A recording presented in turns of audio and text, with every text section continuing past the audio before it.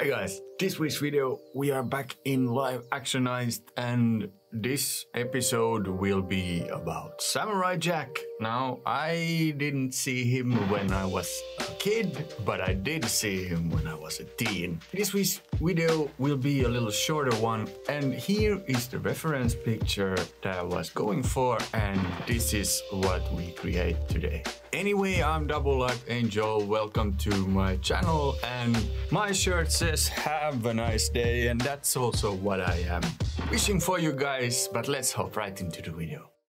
Are y'all ready for this?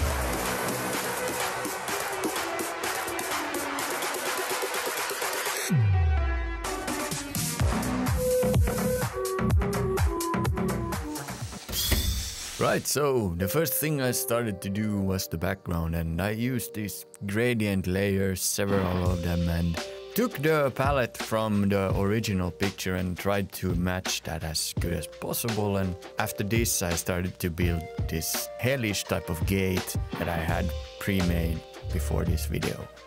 I decided that I'm gonna use some radio masts in the background as the demon thingies that they have in the original cartoon picture, and I wanted this to look like the, not to spoil anything, but spoiler alert, spoiler alert, the underworld where Samurai Jack meets Aku, the antagonist in the series. He's a demon lord or demon prince.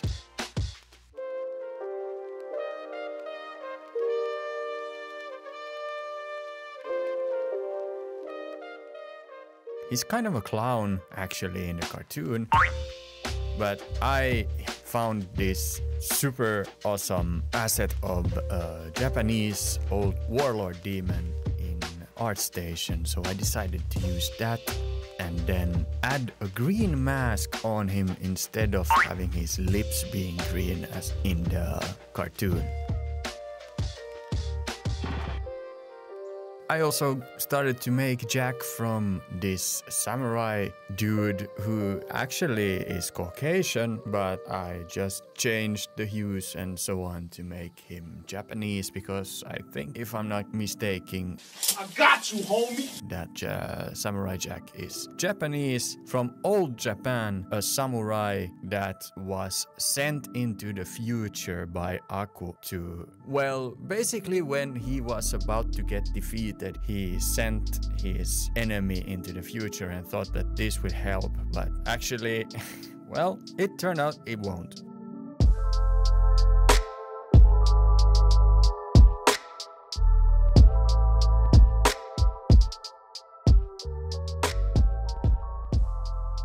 Anyway, I decided that I had this kind of fire portal that I wanted here because I needed a light source, and diffused light source in the background just weren't doing it for me.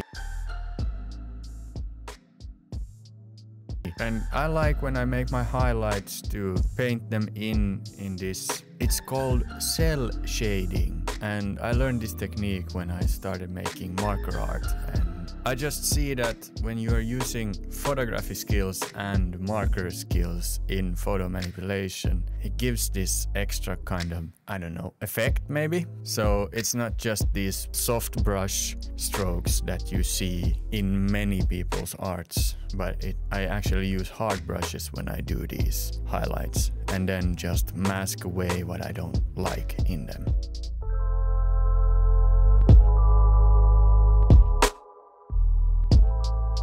Now, I'm not totally sure about if this angle is correct or not, but I went for this type of fisheye angle because I wanted Aku to be huge and intimidating and scary, and this, like, for real, a demon lord and not the clown that he is in the series. And he is bigger than Jack, but I also still wanted to keep Jack in the foreground and as the main focus point, and decided to actually, after this edit, add also tea light, because, well, basically this is a pretty dark edit and the light source is from behind, so it makes it a hair light or edge light, rim light. Again, you can call it what you want, but I wanted the main protagonist in focus, and so I just came up with a light source from the front. You often do this also when you make ad designs. The light source doesn't really make any sense, but it's just because you want the face and the feature to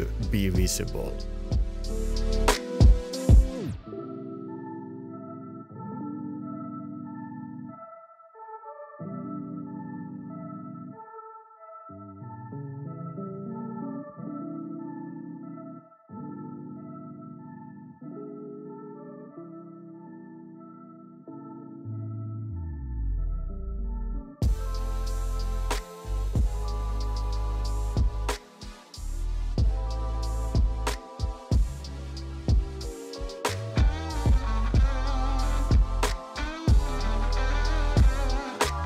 Anyway, I decided that the whole scene will be lit up by this portal, except for, of course, Aku in the background and his minions. I didn't make any mini demons in this one, only the tower thingies.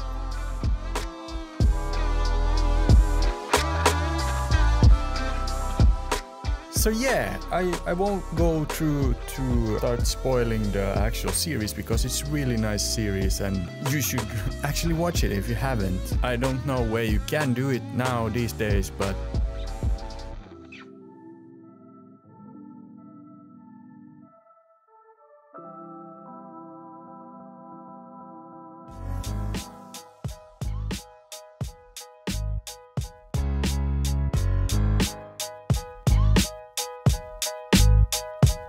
we are starting to get to the end of this video, and I catch you in the outro. Thank you again.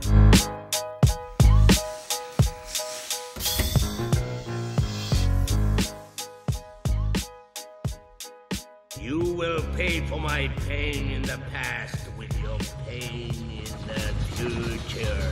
Okay, so that was this week's video, and here is the end result. And like I said in the video, I wanted Aku not to be so clown as he actually is in the cartoon, so I made him pretty scary. Anyway, we will be back with Live-actionized, but next that I didn't have on the agenda for this year actually. It came up, and so we are going to a new series of mine, Legendarify, where I make one of your photos into something, not one of your arts like realistified from Benny Productions, but only a photo of you, and I am making it legendary. And next video will be full of Heavy metal. actually thrash metal. It's one of my bros, but also client. I got the honor to make an artwork for the guitarist for Hand of Fire and their new song Reap What You Sow. And the artwork will be based on that, so stay tuned for that. Anyway, I'm Double Archangel. Thank you again for watching this video till the end. I greatly thank you because the reach, like I said before, is so poor. I can't promise weekly videos from now on because my motivation will go up when my views and reach go up. Anyway, if you are new to this channel, don't forget to subscribe right over here. And if you haven't seen any of my Live-actionized videos yet, you can check out this video list over here, or you can check these videos over here. I hope you have a great weekend, and I catch you in the next one.